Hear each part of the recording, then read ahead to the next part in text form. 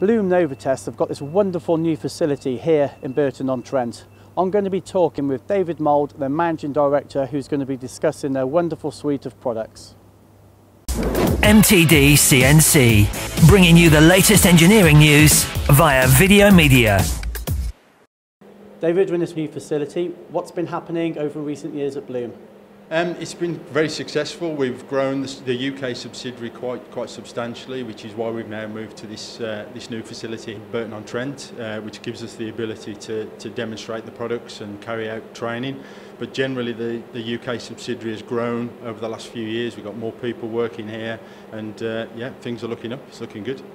What's the demo we're going to see today? We're going to show three products essentially today. We're going to start with the TC50 spindle probe for workpiece inspection. Then we're going to show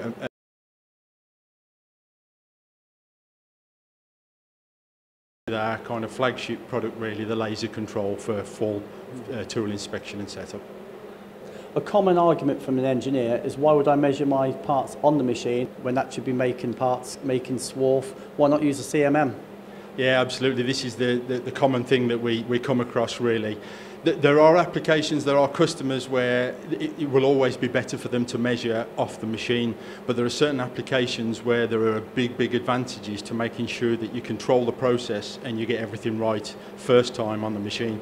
If you think of customers that are producing high-end components, to take it off the machine into a CMM or an inspection area and then check it and find out that you've got a few issues, you might need to come back and rework it.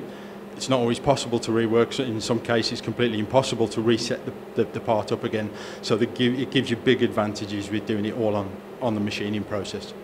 There's a similar argument with tool measurement as well. Could we not use a presetter away from the machine? Yes, you can, but the advantage you've got is of measuring your cutting tools on the machine, again, is your productivity benefits, that the speed that can be done. You're taking away the human interaction and so potential human error within there.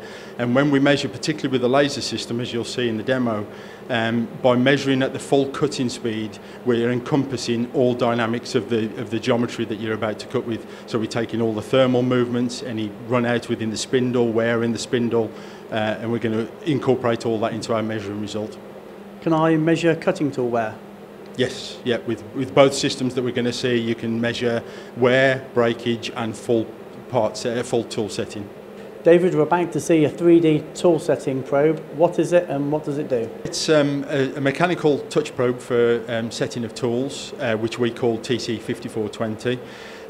The idea is that you can measure, set your tool lengths and radius on the machine in the machine process, and that's automatically uploaded to the tool offset files ready to start to use within the cutting program.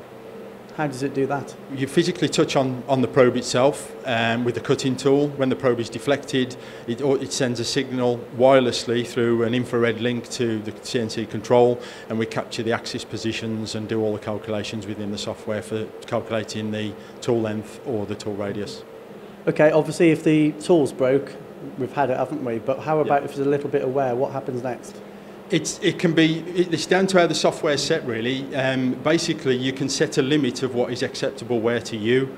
If it exceeds that limit, then it will either just flag up an error to the operator to say stop, something needs to happen, or if you want to stop the machining process, we can stop it, put an alarm on, and stop your cutting straight away. The laser technology, it's fairly new on me. What is it and how does it work? Okay, yeah. Well, it's again a system for in-process setting, accurate setting of the cutting tool. It consists of a unit that's based on a transmitter at one end and a receiver on the other end, and then the cutting tool rotating at the speed that you're going to cut with goes through the laser beam, shading the laser beam, and we capture the axis positions and do all the calculations for length and diameter of the tool. But the beauty of the laser is we're measuring at the cutting speed, so what you're going to cut with is what we're actually measuring to get a true dynamic picture of the tool. And we can then do scanning, form control of all sorts of tool geometries. The limits are endless, really. All sounds quite technical. What happens if we've got swarf flying around and coolant? How does it cope with the environment? Yeah, this is a big question that people always come across with laser setting in machine tools. The big advantage of the Blum Laser Control NT system is the shutter protection system that's inbuilt into the system. Obviously, coolant going around the machine, swarf going around the machine, that's all going to affect your measuring results, and probably more importantly, you have to make sure that it doesn't infringe on the optics of the laser system, because once we start to contaminate the optics, then we will have issues. So that's what led us to develop the shutter system and incorporate it within the system. That's essentially a piston that's sealing the optics from the outside world when the machine is doing its machining operation. Then once we start a measurement, we actually open the shutters, start the measurement, and the NT function, which is a new technology function, microprocessor control of the laser, will handle all the coolant issues. So it knows where the cutting tool is supposed to be and avoids any coolant mismeasurements. Blum Test, you're not the only manufacturer of lasers. How do the competition get around this problem? Well, we're the only ones that actually use the shutter system, and our first generation laser we used literally just to blow air across the front, but we quickly realised that that was just never going to be sufficient in today's machine tool. Now, as far as we're aware, that the competition are doing it by just blowing air across the front of the laser.